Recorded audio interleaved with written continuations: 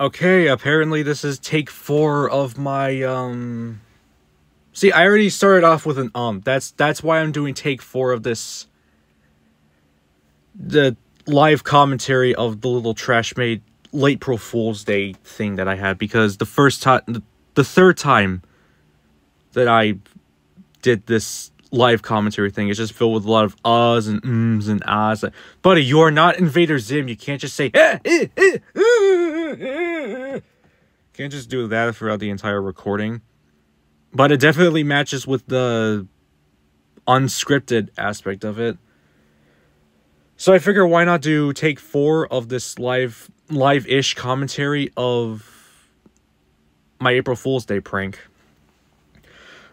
Throughout the entire, I already started with another, I gotta, maybe I shouldn't be too hard on myself for going, and and e, and ah, and all that crap. So, my prank was to recreate an entire episode of The Little Trashmaid, specifically the episode Wingmaid Part 2, also known as the first physical appearance of Spencer. Not implied reference, which was the first, not implied appearance like the first Wingmaid. It's Wingmaid Part 2. I feel like I've mentioned that already. The name of the title of the episode. I really gotta focus more. I have a bit of a headache for doing this for like the past half an hour. Yeah, I'm definitely a bit tired. I kind of want to start off by describing the entire art style that I went for the panels. The first panel was No Sleep 666, or the I Can't Sleep art style. Very good art style to start out on, because I started this April Fool's Day post at 5 in the morning. Yes, I have a terrible sleep schedule. I thank you for asking. I'm doing just great. Moving on, panel 2 was a lineless art style. Not really a good lineless art style, I'd say. And panel 3 was a traditional sketch, a chicken scratch sketch. If you missed it the first time, I'll place it right here so you can get a good look at it. Panel 4, I was originally going to go for a style reminiscent to Let Me Explain Studios, but I decided to skip out on that because I feel like I may have pissed off Rebecca just a little bit by not shutting up about Nacy. It's probably a good thing I'm deciding on shutting up now on Nacy now, because, hey, guess what I have? I have Ricky instead of Nacy. I have a better, not role model, but a better cartoon character to look up for and look into and all that crap. I even had this idea that I would do like mermaid scales as the background, because if you look at Rebecca's videos, you'll notice that there's plenty of beautifully designed backgrounds. It's the only reason why I kept watching Let Me Explain Studios for like 3 years.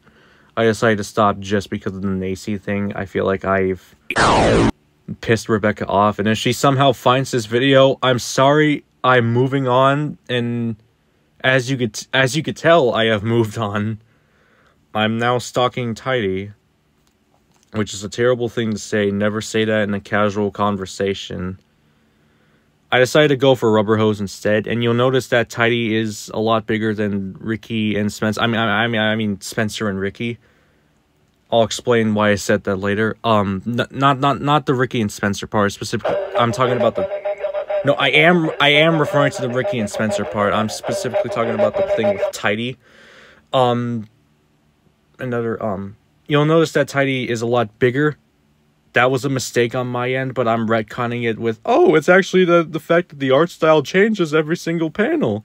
And that is true, technically, but I don't think anymore that it's like every art style is its own universe kind of thing. I think it's just a random happening that just so happens to be happening. A lot of happenings. Panel 4 was Rubber Hose. Panel 5 was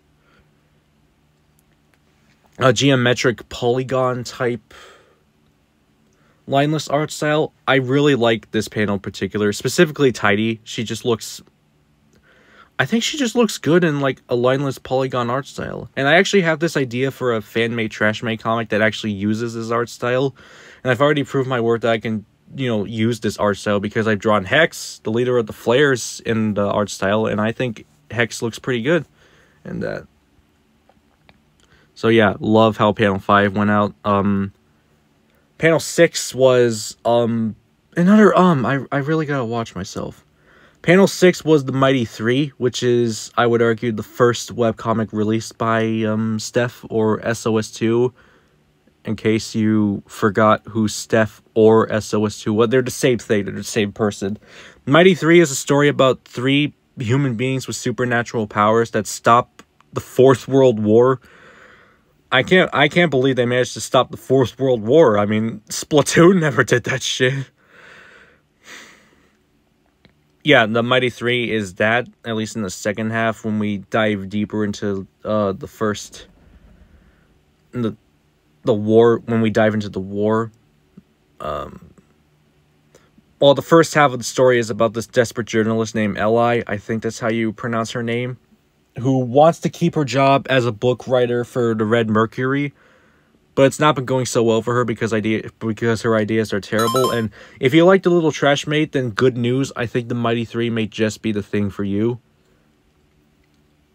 So that's what panel 6 is supposed to be. And you'll see in a bit that Tidy has a thought bubble next to her. And if you don't like the thought of Tidy actually being able to think like actual thoughts of words, if you hate the idea of the Little Trashmaid with words that don't include onomatopoeia, if you hate Trashmaid with dialogue, I have some pretty bad news for you. And bad news is called the Little Trashmaid Diving Deeper. I would have just stuck with volume 1, but at some point I can imagine there being a volume 2. Or something. So there is that. What else can I say? Right, panel 7 is more close to the Trashmaid art style of today, with the navy blue lines and, you know, the navy blue lines and just the more simple art style, I guess. I don't know how to describe the Trashmaid art style. It's pretty late for me right now. Panel 8 is another traditional sketch, one of 2, and I like the second traditional panel a lot more because I feel like it's right up my alley, is the word I would use. Phrase I would use. And for a bit, for the Mighty 3 panel, I was going to give Tidy her iconic 7-Eleven bag, but I decided to switch to 11-12. Not because I was afraid that I myself would get trademark issues or trademark replies or constraints from the actual 7-Eleven. It's just, I feel like Tidy's 11-12 bag is more iconic than her wearing a 7-Eleven bag. I know she started with a 7-Eleven bag, but she's had the 11-12 bag for a lot longer.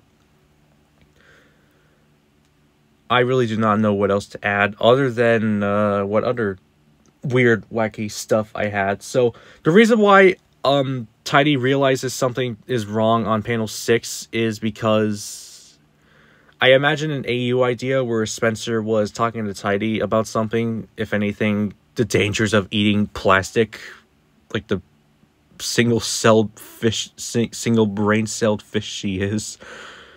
But the thing about Spencer is he dyed his hair black, which is... If you've seen the 1 million subscriber, 1 million follower Q&A that SOS2 did to celebrate the Trashmaid hitting a milli. A milli. This is weird. But yeah, if you've seen that, you'll know that one of Spencer's original designs was he was going to have black hair. And so I can imagine an alternate universe where Tidy looks at Spencer with black hair and think, oh, I must be talking to Ricky. This guy seems familiar. Before the actual Ricky comes in on a bike, and then Tidy gets confused. And then the next day, the next day, Ricky changes his color so it kind of looks like Spencer's. And then Tidy gets confused even more because she doesn't know who she's talking to anymore. And then they both get the idea, which is kind of this comic that I had. What if we prank Tidy into thinking that she is reliving a memory, And we also swapped roles. I think the swapping roles is what really sold it. And I have a lot more ideas to it, simply with Tidy having like some sort of almost having some sort of existential crisis or something. I don't know. Yeah, I had a lot more ideas. Speaking of ideas, I did also have another idea for a trashmaid AU called the Little Trash Punk. It's essentially going to be... Okay, it's not essentially going to be, because I don't know if I'm ever going to continue it, but one of my idea is, imagine another alternate universe where Tidy suddenly becomes a steampunk enthusiast and creates all sorts of interesting contraptions and trinkets using all the rusted metal and garbage in the sea. I kind of like that idea just as much as the idea of Ricky and Spencer pulling a prank on Tidy and all that fine jazz. And that's about all I have. I hope to God when I replay this, there's not so much ums and ahs like I'm friggin' Invader Zim going, eh! I sound like an old man when I say that. But yeah, that was my live commentary on Latepril Fools, which is stupid to say now. And that's all that the Cursive M has. Take care.